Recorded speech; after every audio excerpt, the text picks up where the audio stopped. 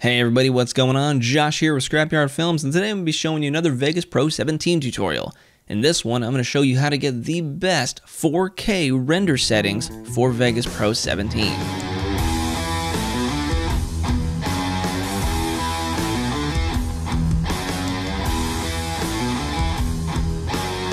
So for those people who are impatient and don't want to learn exactly why, I'm actually just going to put all the settings on the screen right here for you to pause and copy down if that's what you wanted to do. We're going to go over 3 ways of doing this. And right before we get started, I do want to let you know that there are 2 different types of 4K if you didn't know. There's 4K UHD, Ultra HD, and then there's regular 4K. 4K UHD is the most commonly viewed one, and the resolution's 3840 by 2160. That's 4K UHD, and then there's true 4K, which is 4096 by 2160. Only high-end cameras usually take this quality of video, so for the most part, you're going to be working with 3840 by 2160. So this is the first one, Sony XAVC XAVCS.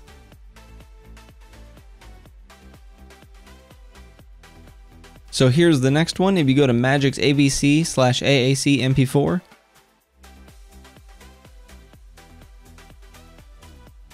and for the third wave, you go to Magic's Intermediate, and then go to Intermediate 422.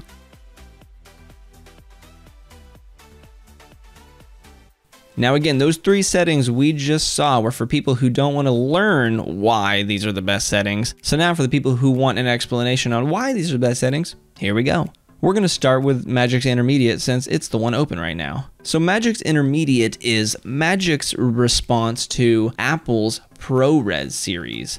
Apple created a ProRes, very high quality .mov file type and rendering format, and Magic's also created their own. Now the difference between this one is this is an extremely high quality one, and the only thing you'd be changing depending on your setup is your profile. So where these numbers come into play, 422 and 444, these are referring to the chroma subsampling of your footage shot. So DSLR cameras that are about $1,000, $1,500 can shoot in this high of a quality chroma subsampling, which is 422 chroma subsampling.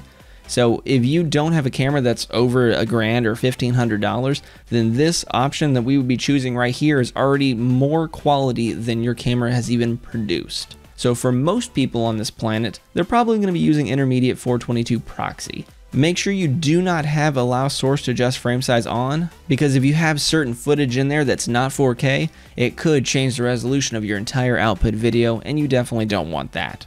Frame rate, choose whatever you want. Most people who shoot in 4K are probably shooting at 23.9, and if you have a higher end camera, then you'll be shooting in most likely 60 frames a second. Everything else you can keep the same.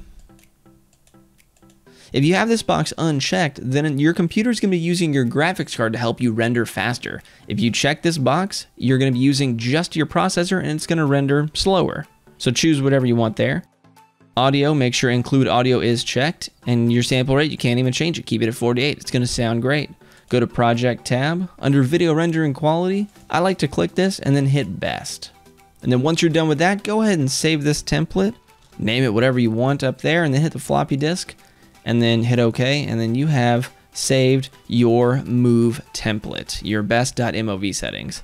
So let's go up to the Magic's AVC/AAC section and choose the best 4K mp4 settings. So we'll see Internet 4K, and then we'll see a lot of options here. You'll see a blank one with nothing beside it, and then if you have a graphics card that's compatible, like a GTX or an AMD graphics card, you'll see an option below it with either NVIDIA NVENC or an AMD encoding option. This means it's going to use your graphics card to encode and render faster. So let's just choose this top one right here, 4K, 60 frames a second, hit Customize Template. Now there's not too many options you need to change here. Keep the 2 upper ones checked.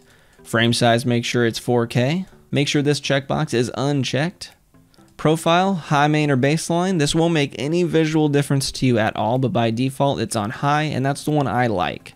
Frame rate, go ahead and choose whatever frame rate you want your project to be in. Most likely it's going to be in 23.97, so you can choose that one or whatever your project is. Make sure allow source to adjust frame rate is unchecked. Field order, you can't change that. Pixel aspect ratio, keep that 1.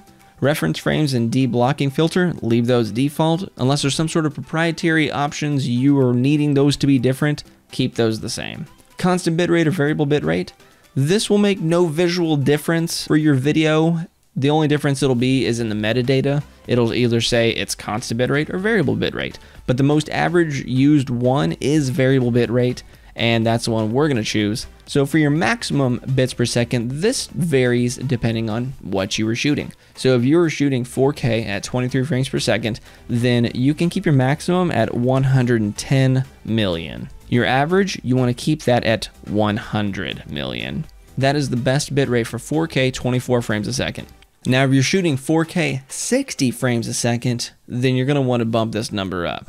You're gonna wanna change the maximum bitrate to 240 million, and your average bitrate also 240 million. Because most of the time when you're shooting 4K 60 frames a second, your bitrate's gonna fluctuate between 200 to 400 megabits a second. So you wanna keep that as high as possible. It's gonna make a really big file size, but it's gonna keep your quality. Number of slices, keep this one at 4, unless you're doing something proprietary, you could just leave that there. Now in code mode, this is where it's gonna either choose your main concept ABC, which is gonna be your processor to encode and render, or you can tell it to use your graphics card to encode and render. Now if you choose your graphics card, these options down here are gonna light up and allow you to change them. If you have your processor, these are gonna be grayed out. So for sure, from my experience, using my graphics card to encode and help render makes it go 2 to 3 times faster. So I always recommend using your graphics card to do this because it's a tremendous help and a speed boost in rendering. So let's just go ahead and choose NV encoder. Now if you have an AMD graphics card, that'll probably say AMD encoder or something along those lines, but these settings should be the same. So let's select that. Preset. This is basically a scale going from low-end graphics card all the way down to high-end graphics card. So if you have like a GTX 1060 like I have, I'm going to consider that a low to medium end card, and I'm going to choose high quality. If you have like a 2070 or a 2080 RTX, then you could choose low latency high quality. Those are probably going to be your 2 best options, depending on your card. So I'm going to choose high quality. RC mode. This is basically how it's going to encode your bitrate. It's not going to make any visual difference for you at all, so this one doesn't necessarily matter. But again, you can look at it as a scale perspective. The upper options are going to be lower end graphics cards. The bottom options are going to be higher end graphics cards. So I'm just going to stick with VBR. You can choose VBR high quality or low delay CBR high quality. Again, you're most likely not going to see any difference at all. So I'm just going to choose VBR. Now, once you're done here, go to audio. Make sure that one's checked. Leave the sample rate at 48, because if you change that, then it could make your audio sound a little bit different, because mostly everything's recorded at 44.1 or 48 hertz. Bit rate, this is not going to make any difference in sound quality. If you keep it at 192, you can increase it higher if you wanted, but you're not going to hear the difference, and it's only going to increase your file size. So I like to keep that at default 192. Go to system, leave everything here default, unless you're doing something proprietary with the color space. Leave this all alone. Project at the very top, video rendering quality. I like to click that and choose best. Once you've done that, you can rename it best 4K, and then hit that little floppy disk to save it. Hit OK, and that puts it down here in your favorites, and you can select it, and it lights up the star, and now you can easily find it. Now, last but not least is the older version of all of this, and it's Sony XAVC XAVC-S. Now, as you know, Sony has nothing to do with this product anymore. It is owned by Magix, so they just left the encoder in here because when Magix bought it from them, they bought the rights to that encoder as well. So we choose Sony XAVC-S. Any options you choose up here at the top are going to be .mxf files, and you don't want that. So you have to scroll all the way to the bottom to where you see XAVC-S long. And once you've chosen that, that's going to give you an mp4 file, as you see at the bottom. Choose whichever quality you want, which we're just going to do 4K, and then hit customize template. And actually, you don't have to change anything in here except the frame rate, whatever you want the frame rate to be. So that's the only thing you have to change. Once you're done with there, if you go to audio, you can't change anything in there. And then project, use video rendering quality, best. That's the easiest one to do. Now, when you render in this version, it actually changes your color just a hair. I think it darkens it up just a slight bit and maybe adds a little bit of saturation.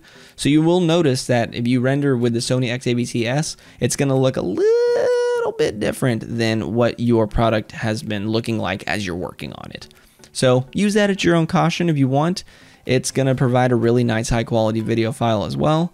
So just check it out and see if you like it. And those right there, my friends, are the best 4K settings you can choose in Vegas Pro 17. You got 2 .mp4 files and then 1 .mov file options you can choose depending on what you want. That's going to provide you the highest quality, and maybe I hope you learned something if you were listening to this whole explanation and didn't know what an option was. So do me a favor and like this video, maybe even subscribe. I got a lot more Vegas 17 videos coming out, so go ahead and check out my channel. I'm trying to hit 1 billion subscribers by the end of the year, so I think I could do it with your help if you hit that subscribe button. So again, that's going to wrap it up, and I will see you guys in the next video.